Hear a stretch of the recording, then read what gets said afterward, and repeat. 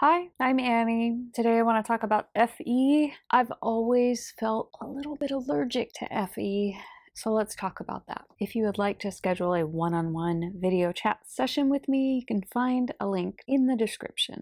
So a few months ago, I had this thought, I feel traumatized by FE. And then I immediately thought, that's a bit heavy-handed. I mean, traumatized?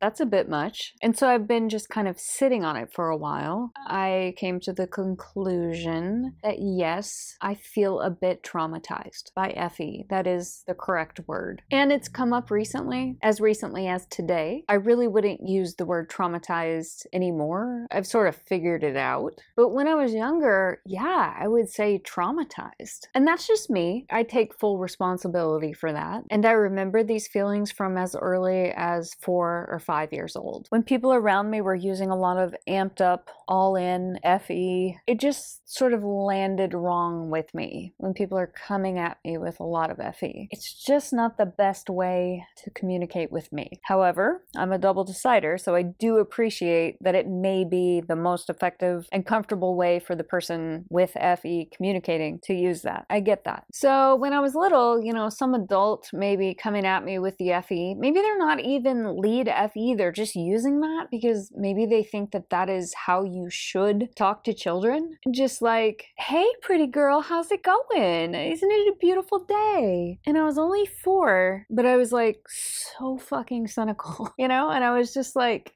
fucking tone it down. I didn't say that, but I was thinking it in my head. And then I also immediately thought, wow, I'm a terrible person. I'm an asshole because this person is coming at me with so much love and light, and they just want everyone to feel good. They want everything to be okay. Sunshine and rainbows. And I must be a terrible person because it's rubbing me the wrong way. So that must mean that I am rotten to the core. I really internalized that I'm a terrible person because this love and light and joy and good vibes that are coming towards me just doesn't feel authentic and it's not landing well. So there must be something wrong with me. Being consumed sleep as a child is a little weird. There's so much self-awareness, but you don't know what to do with it. It's like a bad trip to be that self-aware, but really just not know what to do with it. As far back as I can remember, just meta. Just Annie watching Annie. Annie really, really aware of what little Annie is doing. What do you do with that when you're 4 years old or 5 years old? It's just weird to be that self-aware, observing yourself and have so much self-awareness, but you just have no idea what to make of it. And other children around me didn't seem to be having the same experience. Maybe some of them were having a similar experience, but it's like hard to see. I think it's a little bit more rare. And then we have these public masks. I think even when you're 4 and 5 years old, you learn to put on a public mask when you're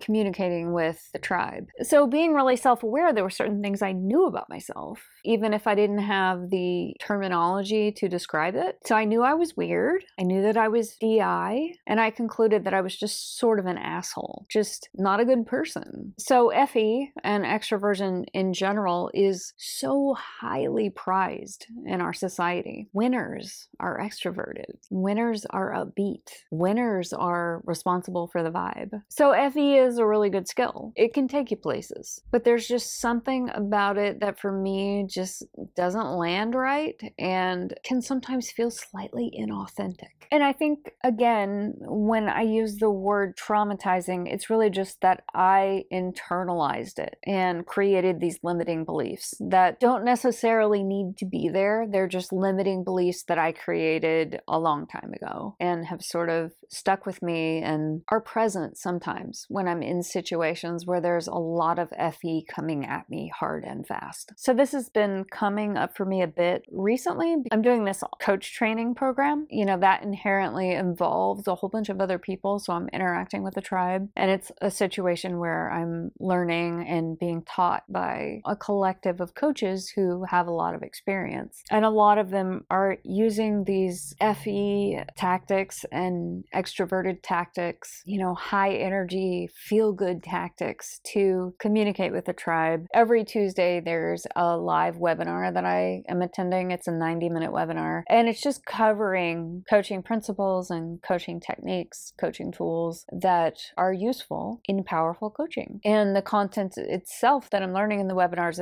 is really excellent, but the delivery is a little bit triggering for me. Just because of the attention to the vibe, to this FE, feel good, joy, winner kind of bullshit that I just find a little bit triggering. So I do appreciate that this works for some people, and that also when you're a moderator speaking to over 100 people, then you have to find some kind of middle ground. So if you're all just like info, which is what I like, info dominant, I really just think that the information stands on its own. It's fascinating. I don't need the bells and whistles. I don't need the air horn and the yay, let's go. The information itself is very, very interesting to me. But in these live webinars, there's just like a lot of FE, a lot of extroversion, a lot of like, let's go team, kind of cheesy stuff that just seems like a waste of time and like doesn't really add anything to the experience for me. And so it's just triggering these feelings that like, wow, I'm a shitty person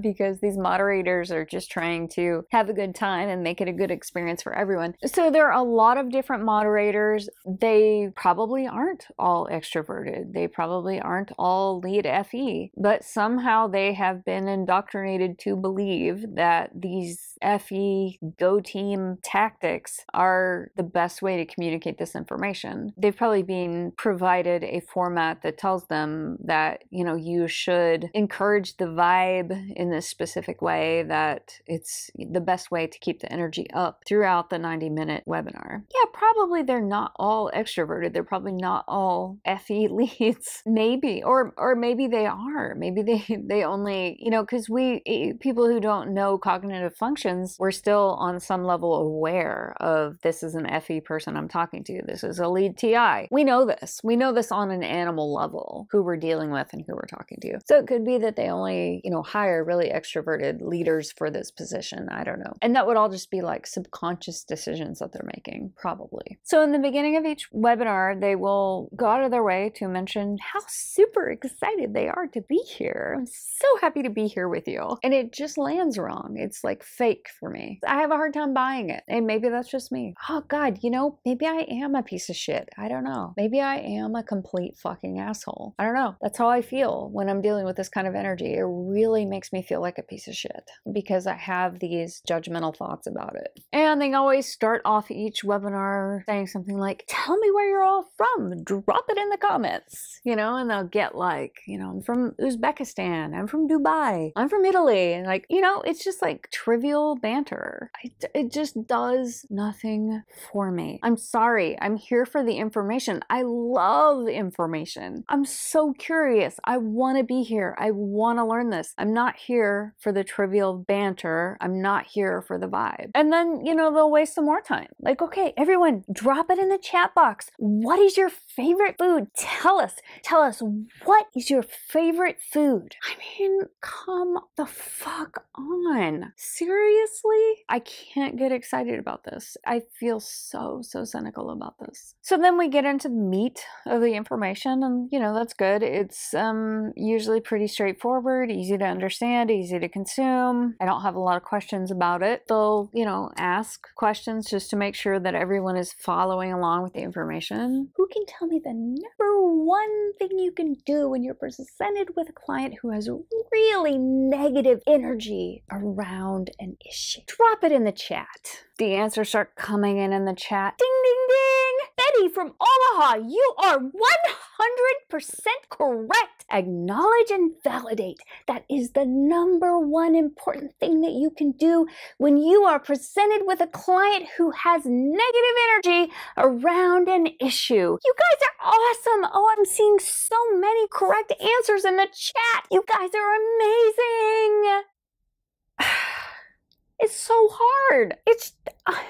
I'm sorry. It feels so fake. Maybe I am just an asshole. I don't know. I mean, we're not in kindergarten. It just feels condescending and weird. And like, we're all adults here. I am 45 fucking years old. Please don't talk to me like that. But at the same time, I didn't like being spoken to that way when I was 4. So I guess it's just me. And when it comes to like FE and FI, or, you know, lead FE or a lead thinking function, I think that, you know, we're just speaking a different language. We're just sort of like communicating past each other. And for me, when I'm being coached that way, it absolutely doesn't work. So here's kind of what this would sound like. So recently I had an issue where I was avoiding an SI thing. You know, I have SI 4th. So I was avoiding renewing my driver's license. I put it off for a long time. I was avoiding it because paperwork is draining, bureaucracy is scary, it drains the fucking life out of me. But I finally did it. And so here's a coaching scenario. The coach would say something like, so what major wins have you had in this last couple of weeks since we last spoke? And I would say, like, you know, I was really avoiding renewing my driver's license, and I finally did it, and it wasn't that bad. And then the coach might say something like, congratulations, that's so amazing, good for you, good for you for taking that step, congratulations. The congratulations specifically, don't fucking congratulate me for doing what I should have done. Are you gonna fucking throw glitter in my face next? It's just too much. Calm the FE down, would you? Just say well done and let's continue. Anyway, I just know that that's not how I like to be coached. It's not helpful. It feels inauthentic. It just doesn't land the right way. And I think for myself, when I'm coaching, I have FI. And so what I'm feeling internally when I'm coaching someone, when they're telling me about an issue, and it could be something that I have no experience with, but they're just describing to me their life and their issue, I can feel it. People really associate FE with empathy. I guess I kind of get that, but here's what FI looks like for me when I'm coaching. I am feeling with you. I'm there with you. I'm listening deeply, and it's like I have these guitar strings inside of me, and you're telling me your story and your life and your experience, and those strings are vibrating at the same frequency as what you're telling me, the story you're telling me, the feelings that you're having. I'm feeling it with you. I'm there and I'm listening, but I'm not taking it on. It's not mine. And so I think maybe that's something that is associated with empaths, is that not only do they feel what other people feel, but they also like take it on. I'm not taking it on. I'm just there with you. I can vibrate at that same frequency. The main thing is that I'm very, very present and I'm listening, and acknowledging and validating is a powerful tool. And so your experience, whatever it is valid and it makes sense. Given your experiences in your entire life up to this point and all of your beliefs, it makes sense that you would feel the way that you feel right now. And it's normal, and it's within the normal range of human experience. And a lot of people feel that way. And I can sort of feel it too, even if I've never actually experienced it. Whatever feeling frequency is vibrating within you, I can feel it too. But I'm not necessarily going to take it on. I know that it's not mine. I can acknowledge, I can validate, and I can feel proud of a client who has overcome some obstacle. I can feel proud and I can say, hey, way to go. That's great. But I am not going to jump up and down and blow sparks out my ass. I'm not going to throw confetti in your face. And I really would appreciate it if nobody did that to me. And I think that's just a difference in type, a difference in communication, and that some people might do really well with coaches who are very extroverted or lead FE. They might do better with that. So yeah, triggered, limiting beliefs,